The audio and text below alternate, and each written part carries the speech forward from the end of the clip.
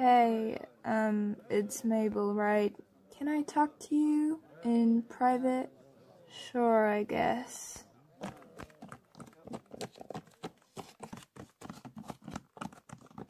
I know that it was you who planted the knife on me. Did you tell the principal? No, I did not.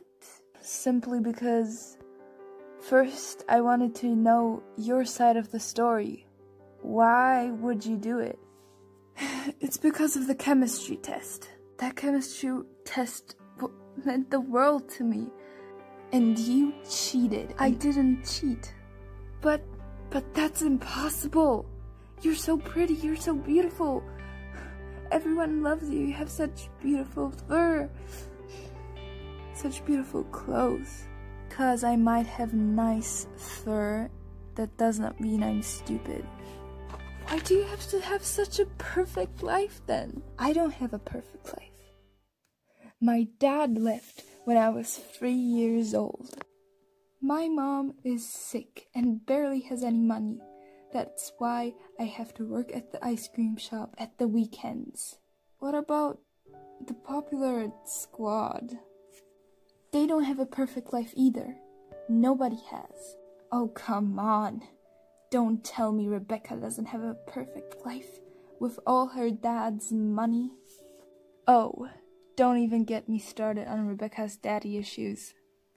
And Karen hates the way she looks. Always when she looks into the mirror, she sees another thing that's wrong with her.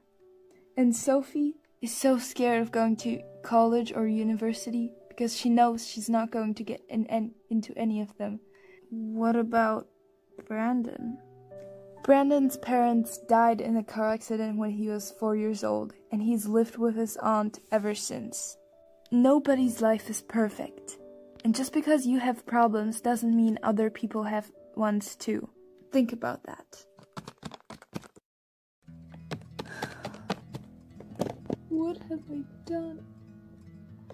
Why do I have to be so selfish all the time? Huh? Hi, this is Cora. Hey, Cora, how did you get my number? Your friend Sarah gave it to me. Why are you calling? My mom's in the hospital. Oh, okay. Is she okay? Not really. Can you please come? Of course. Yeah, I'll be right there.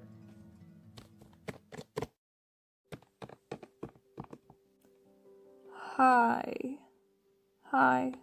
I'm really sorry for your mom. She'll get better. She always does. So can I just ask, why did you call me? Why didn't you call Rebecca?